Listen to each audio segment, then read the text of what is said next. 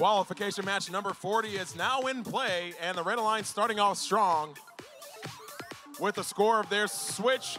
Team 6870 of the Blue Alliance scoring their switch as well. However, Team 1126 Sparks missed the first cube into the scale, but sets the second one successfully. Close game as we head into the teleop period, 50-45 in favor of the Blue Alliance.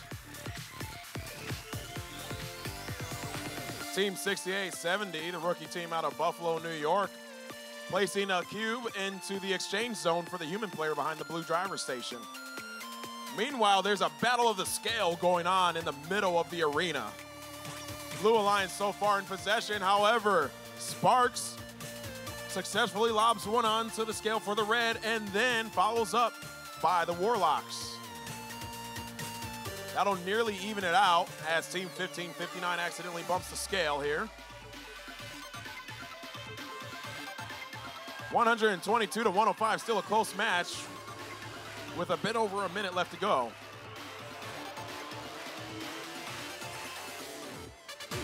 A lot of the action has moved over to the blue platform area.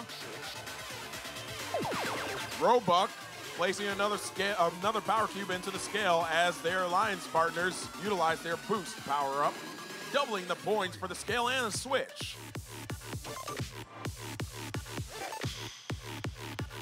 The Warlocks team from Lockport, New York, setting another power cube onto the far side of the field of the scale.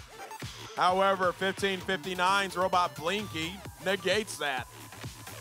45 seconds left to go in the match, 241-157. Power cubes are starting to fall off now that the scale has become a bit full from all the cubes. They can't even handle it all. Team 5952, Roebuck over in the far corner, the red side, looking to pick up a power cube from the human player.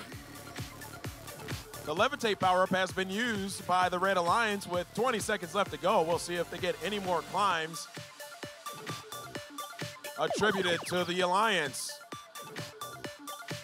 Levitate in use by the Blue Alliance, less than 10 seconds left to go. Force now being used by the Blue Alliance. They're looking to hold on to their lead, 5 seconds left. Sparks nearly falls over, but they right themselves one.